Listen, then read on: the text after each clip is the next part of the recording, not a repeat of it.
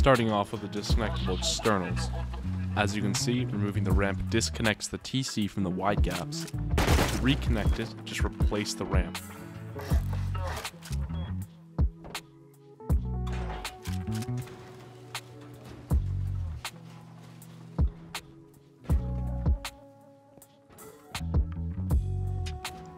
Walking into the compound, there are 2 turrets on the lower sides of the gatehouses, protecting your furnaces from any angle, not allowing players to take cover behind the furnaces.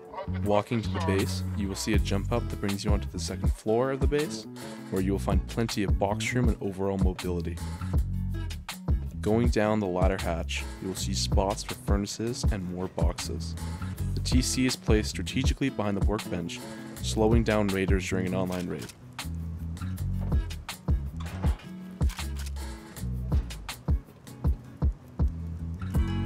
Sealing the bunker is as easy as placing a triangle roof on top of the floor frame and upgrading it to sheet metal.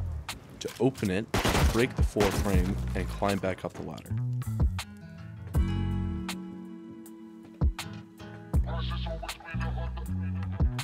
The 3rd floor contains more boxes and batteries. This is where you're going to keep most of your loot, with the valuables and core protected by the bunker. Entering the bedroom floor, you will notice peek ins to the 3rd floor, allowing you to quickly respawn and kill any raiders in your loot rooms. This room is protected by turrets and honeycombing, making it very hard for raiders to fully take control over the base. Through the doors, entering the wide gap shooting floor. Through the gaps, you'll have full visibility over the compound, while the windows allow you to shoot outside the compound.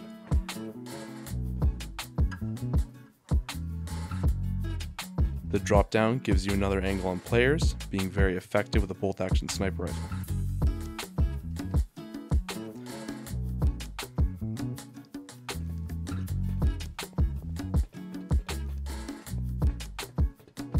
Climbing up to the roof, you'll be greeted by a vending machine, allowing you to set up a player shop.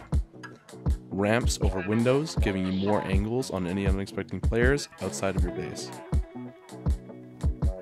You can find the Builder Sanctuary code for this exact base in the description.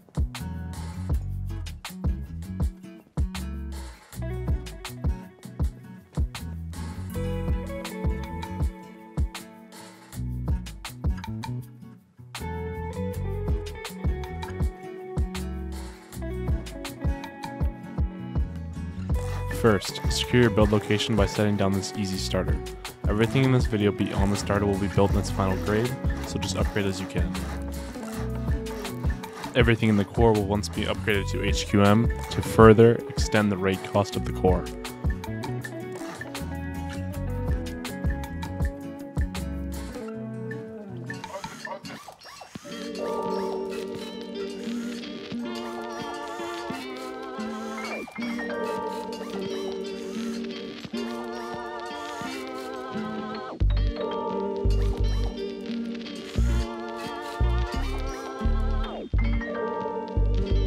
After this, you're going to want to build your shelves for your boxes and place your frames for your doors. Once you're able to, place your workbench in front of your tool cupboard to force any raider to destroy the workbench to gain access to the TC. Then you're going to extend out the starter as shown here.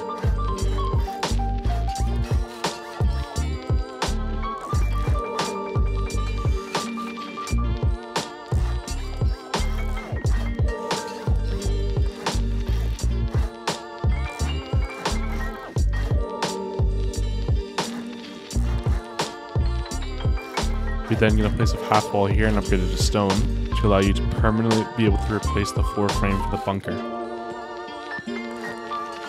Upgrade everything around the bunker to HQM, but only upgrade the bunker itself to sheet metal. If upgraded to HQM, rocketing out the bunker would result into opening up everything around the bunker, further exposing everything and skipping many doors.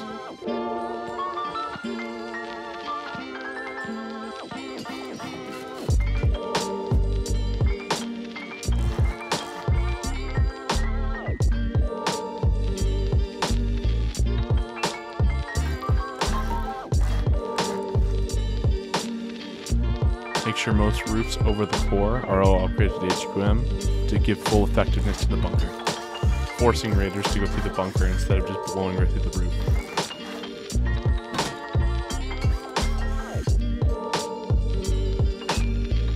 Once the bunker is completed, you're going to immediately need to add jump ups on either side of the base to give you access to the second floor. The jump ups will remain twig until you can build the full jump ups and upgrade it to stone later on.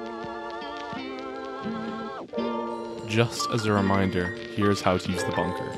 Place a triangle roof on top of the twig floor frame and upgrade the roof to sheet metal. Keep the floor frame as twig. As to open the bunker, you're going to need to break the twig, destroying the triangle roof. You can always replace the twig back anytime without having to place anything due to the stone half wall we placed earlier. Next, we're going to finish the honeycombing around the base.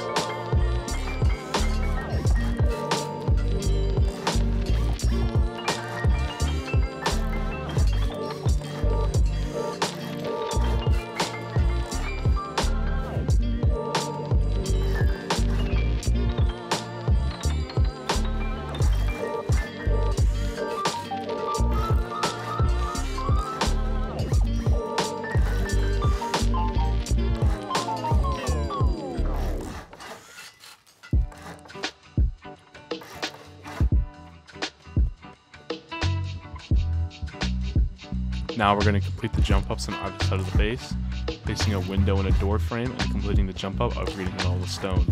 The window provides visibility outside of the base. Do this on either side of the base.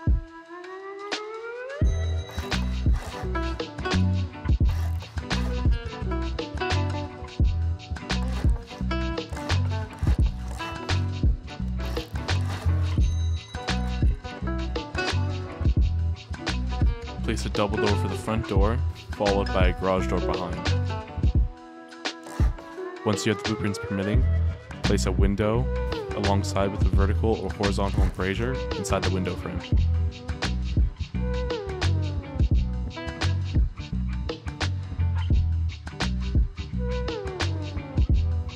Now you're going to want to add additional honeycomb to the unprotected parts of the base, building out 2 triangles like so.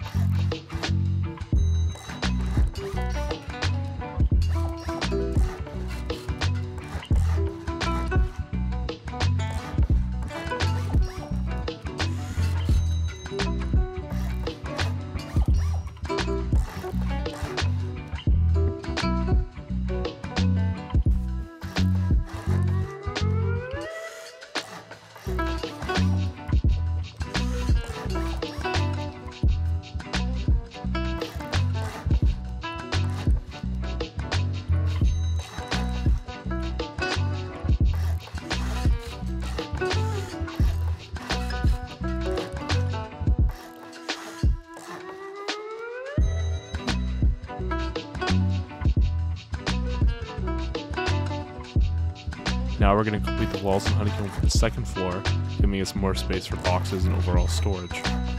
Place ramps on the jump ups to block enemy raiders from going through the back walls, forcing them to break the ramps to proceed inside the base. You can also do this in the core. I just didn't do that for the sake of the video.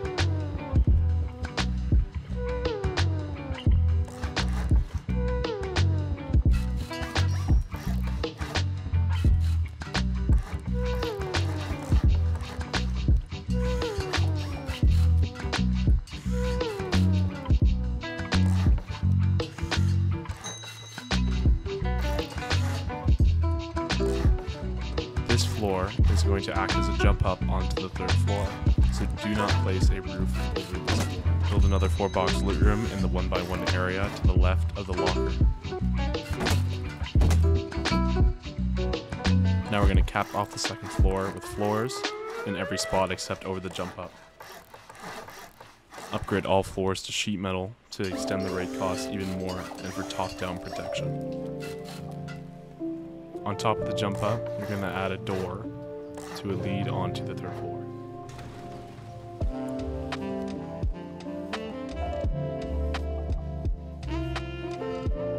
Now we're going to bring up the honeycomb from the first floor to the second to protect our loot rooms.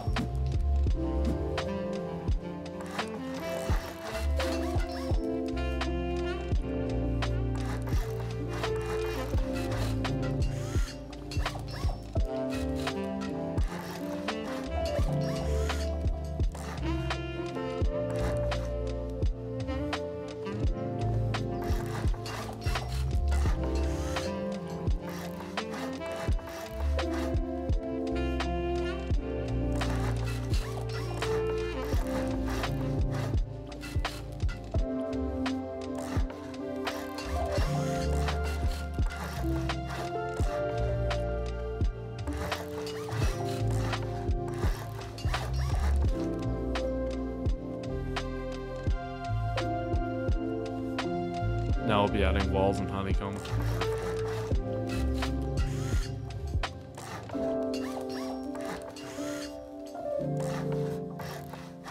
Now we're going to cut out a spot for the battery to the left of the door. Place all electrical branches and switches inside the 1x1 and cap off with a window and an embrasure to further protect your battery and all electricity. Now we're going to complete the third floor walls and honeycomb around the entire base. Do as I do.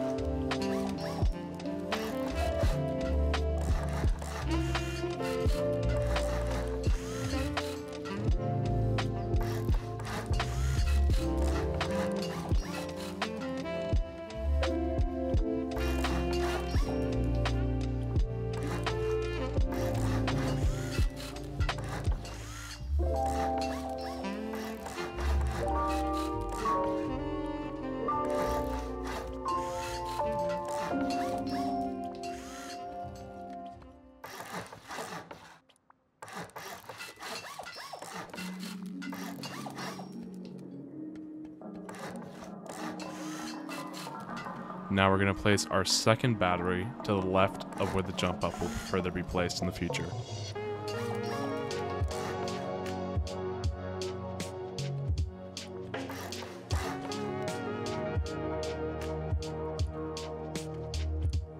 Now place one forward-facing ramp on all of the 1x1s. Now place a floor frame above one of the 1x1s and another one diagonally across on the other side of the base. This will turn into the peek-ins to the loot rooms, and the floor frame acts as a way to give stability to the fourth floor. You can place another forward-facing ramp on the other 1x1, acting as additional storage for a 4-box loot room. Make sure to upgrade the ramps to sheet metal to give the most visibility into the loot rooms. Once completed, fully cap off the third floor with roofs, except over the jump ups. Place door frames for double doors and garage doors protecting your loot.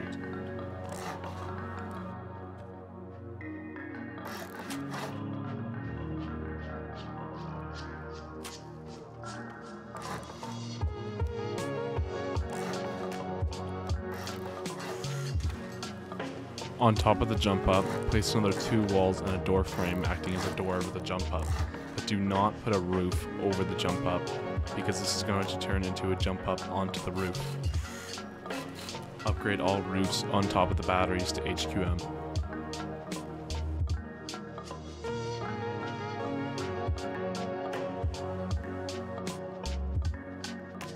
Starting on to the 4th floor, we're going to place our second jump up.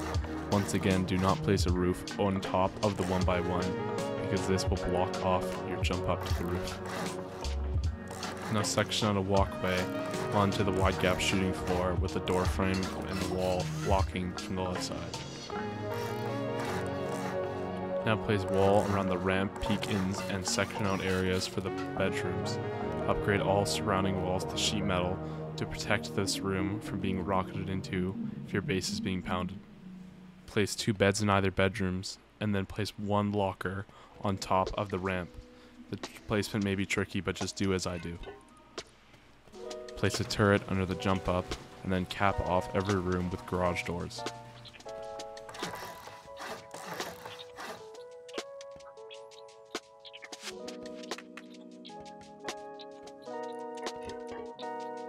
Add double doors leading out to the wide gaps to improve mobility. Now cap off the 4th floor.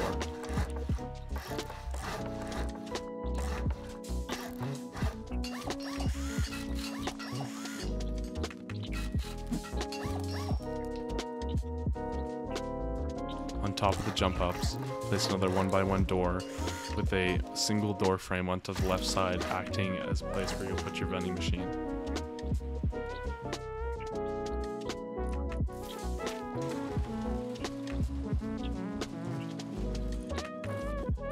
Place windows and door frames to further extend out the walkway and door raid costs into the 4th floor. Place a half wall and a low wall to act as a heli peak from inside the doorway. Now repeat everything I do on the other side and make sure that you did not put a floor on top of the 1x1 like I did.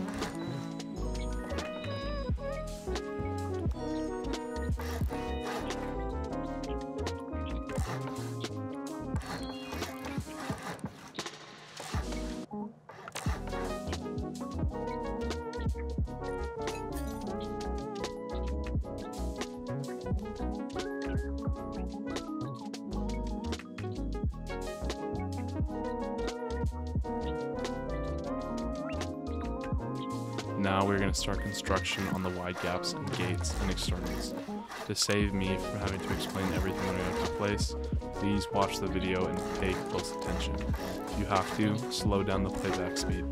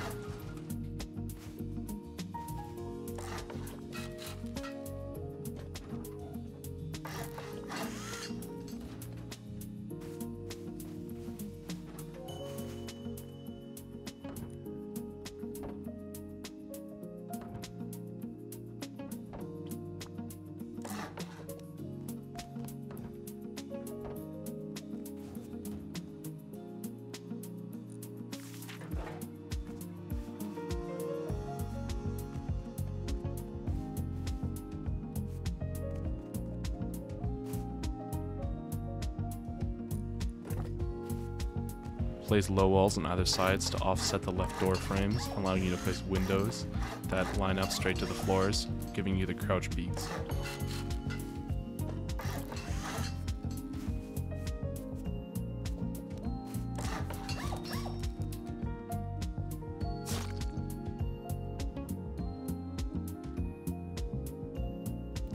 Repeat what you just did on the opposite side of the base, as it is the exact same on the other side.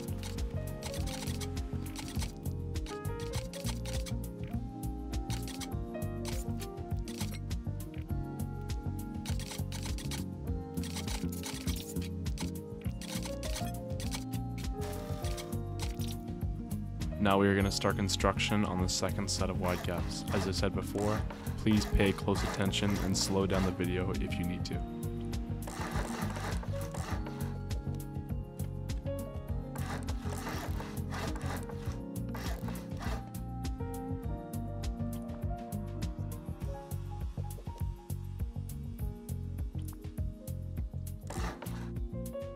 The foundations leading from the wide gaps to the gatehouses is not required.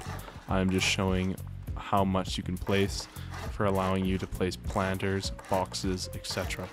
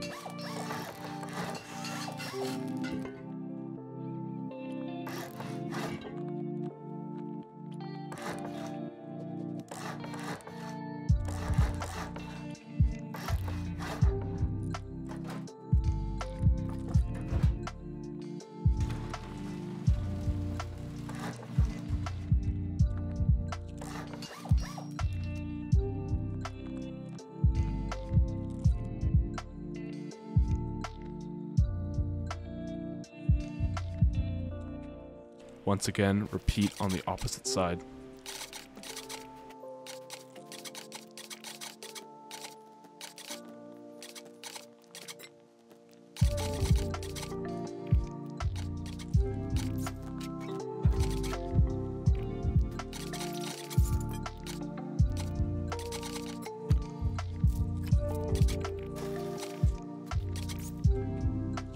Now we are going to build up the wide gaps. For the sake of the video, I will be doing this in no clip, but you can just use twig build-ups, ladders, etc. Now bring all the frames up to the 4th floor, while the ones that are offsetted will leave 1/2 gap short.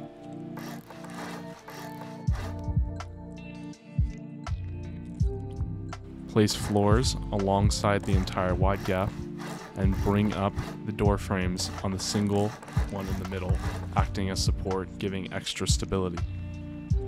Now place horizontal and vertical embrasures as shown.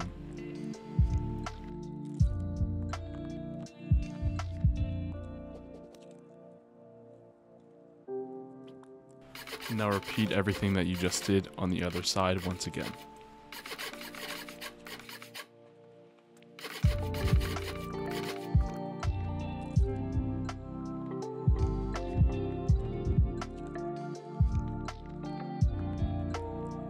Bring up the floor frames on either side of the second wide gap to the 4th floor while leaving the first one empty. On top of the stone foundation, place stone frames on either side all the way up by 2. Now place 2 more sets of windows on top of each other.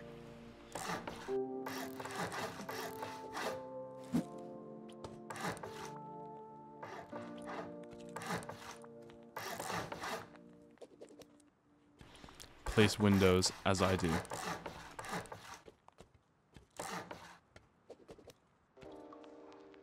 Then place embrasures on all of the windows as shown.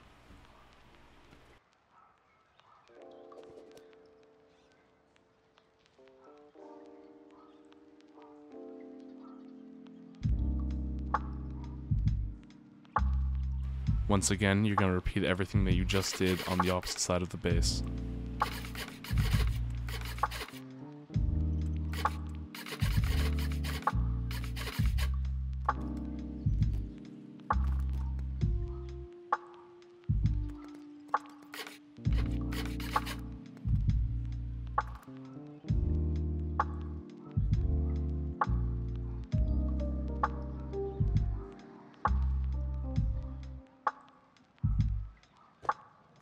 Place frames in the places where I placed them to add additional stability for the roof. Now cap off the roof with stone floors.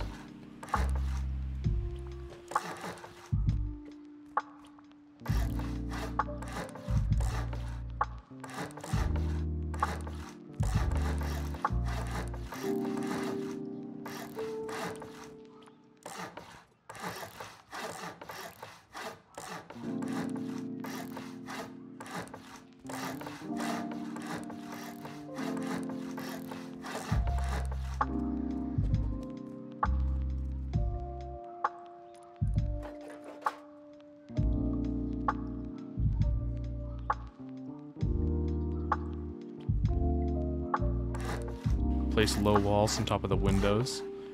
You can use this strategy to help you place the low walls. Place ramps behind the windows to elevate you in front of them to fit in with the new meta, forcing you to crouch. Then place ramps and low walls in the area shown.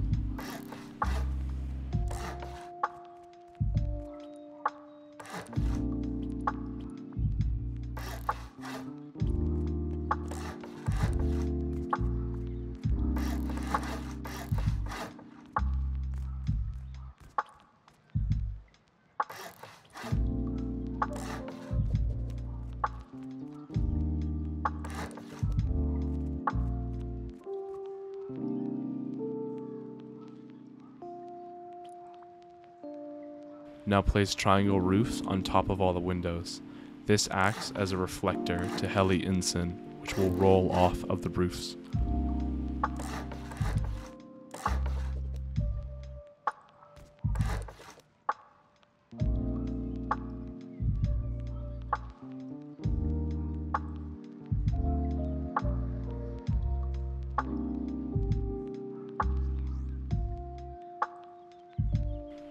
Then build up 3 layers of door frames with a floor on top, acting as a place for your windmills. I built 4 here, but only 2 is required.